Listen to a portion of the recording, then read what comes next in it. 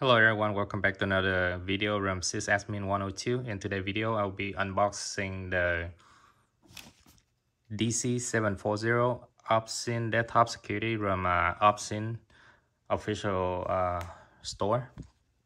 So let's take a look and see what inside the box. So getting started. So basically they give you a start guide for the default username and password for OPNsense and pretty standard. And we'll take a look at the inside. All right, so I ordered it DEC740. It doesn't have fan. It comes with a heatsink on top, so it's fanless, and supposedly it's only consume 15 watt of power.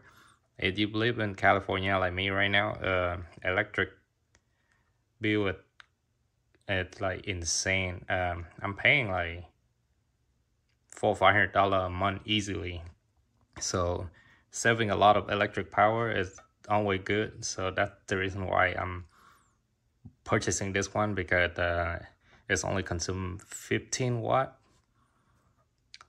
and we're gonna give it some test just to make sure that what as advertises. So over here you have a 1 gigabit Ethernet port, and over here you have two SFP plus, or the 10 gig port. You have a USB, and then you have a console and a power indicator. In the back, it's just a power plug-in. And let's see. So the power cable that come with it, just the typical generic 12 volt 3A, 36 watt max, and it's come with the USB console cable as well. All right, so it looks pretty nice on the outside. I like the color, the heatsink, and the design. However, let's take a look under the hood to see what it is. So the reason why I opted for the DEC 740 because it's only the 4 gigabyte model, but I do believe that it's upgradable. So let's find out. And keep in mind, if you open your device, you might void the warranty.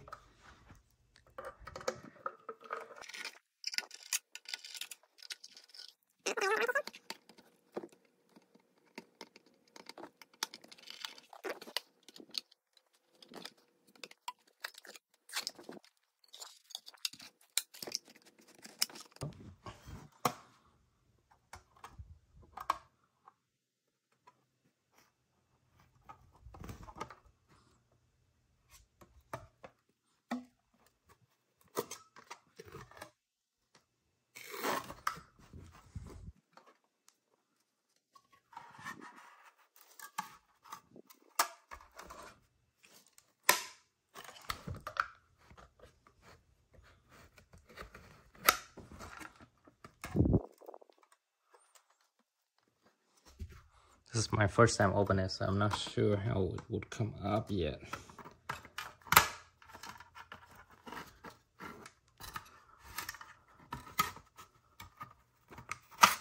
All right. Okay. So it actually attached to the heatsink, so we have to unscrew some more.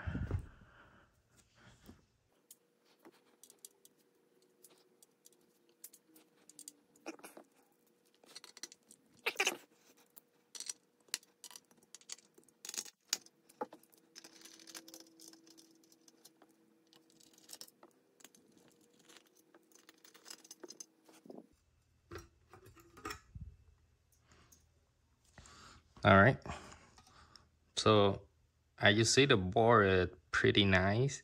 It actually look a lot higher quality compared to Netgate. This is the reason why I opted to buy OPNsense. I do think that the device is a lot more higher quality than Netgate. All right, and over here we have the NVMe. Look like they're using Transcend, and this is 128 gigabyte, so it's just a standard M.2, I believe. We got the AMD Ryzen. The memory, it looked like it's just a typical 4GB DDR4 2666U DIMM 1R TAM-A, and this is a VLP. It means at a very low profile. So one of the major drawback of having the 1U firewall is that the heat and the noise is not as loud as the servers, but however it's still the fan actually making a considerable amount of noise. I'm not sure you guys can hear it, but right now I'm using the Netgate X, I believe this is X7100U model. However, I'm currently running OPNsense on this one. And next we'll be releasing this Netgate X7100U with the new OPNsense DEC740, and it would fit perfectly on the top of the tray right here. Alright, let's connect the power and power it up. Alright, so I have it hooked up to the LAN and WAN, and it have it power on. For right now, I'm just using the Ethernet for testing, but I definitely gonna use the 10 gigabit SFP plus. So as you see, it actually sitting idle at 10 watt right now, because I have not run anything and I haven't set it up yet. But expecting it might spike up a little, probably to 15 watt, which basically as advertised by OPNsense. So this is good news for me because it's gonna reduce a lot of electric power.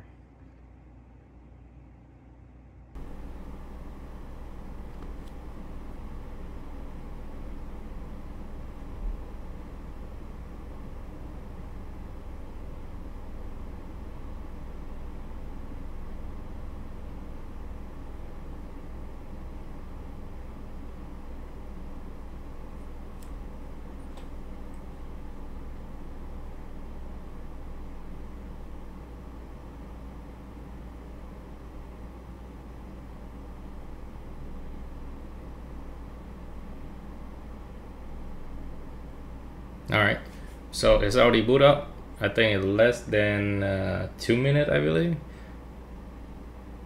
And it seems like it's only a minute, but I'm not sure. Okay, regardless, I think it's boot up a lot quicker compared to OPNsense, and this is one thing I like about OPNsense. It every time it reboot and it boot up it a lot quicker than OPNsense. Alright, let's log in. The default login is gonna be root, and the default password gonna be OPNsense. Alright, so the LAN already assigned to IGP0 and WAN is the IGP1. I'm gonna go ahead and connect it. Alright, so now this is connected. You have two options. You can set it up using the console to assign the interfaces or set the IP address, or you can log in to the web GUI using the IP address, and you can initiate, well, it should be automatically launch the setup wizard, so gonna help you out a lot quicker. So we're gonna go ahead and do that.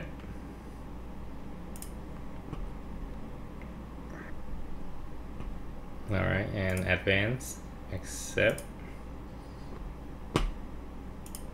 So default username is gonna be root, and the password gonna be OPNsense, OPNsense,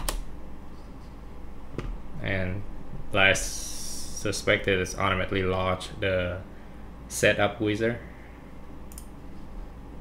Alright, and for domain name, I'm gonna change this to my domain name, which is sysadmin102.tech. Primary DNS server, gonna use port 9. So 9.9.9.9, and the secondary would be 149.1.1.1. 192.112.112.112. So I would uncheck override DNS. If this checks, you're basically using the DNS server provided by the ISP. And we're gonna enable DNS sec support, harden DNS data. And then we're gonna change to the time zone.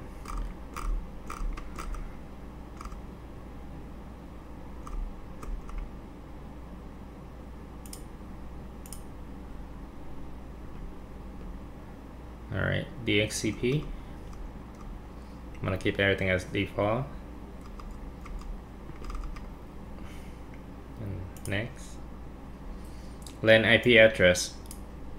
I'm gonna change this to my favorite LAN IP address, 10.13.2.1.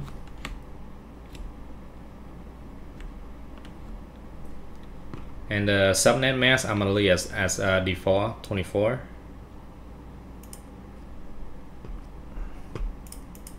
And we're gonna create a new root password. Alright. And we're gonna reload to apply the changes. Keep in mind that the IP address is gonna change to the one I just set it up.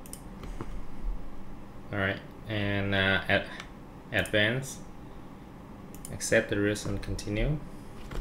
And we're gonna log in with the new password.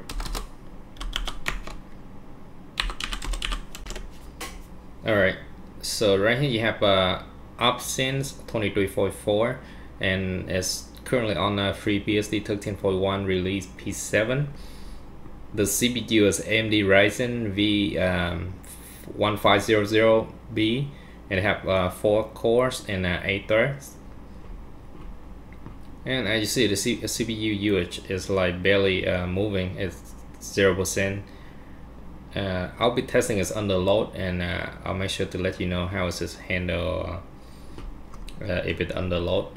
And as well as I'll be on my next video, I'll show you how to upgrading the memory. Let's take a look at the license. Actually, we're gonna look at the firmware. So under settings right now, I think the box is shipped with the business firmware. So right here, if you want to update using the commercial, right now the update channel is a commercial channel.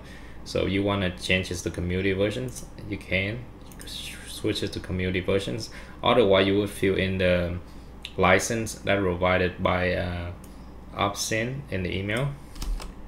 So let's change this to community and see if it let us update the firmware. Alright, so you have to change this to a different server, not the commercial one. So pick the one that closest to your if you want to use community versions. Alright, and look like it actually let us change it to community versions. Let's go update and see if it actually getting update. Alright, let's check for update.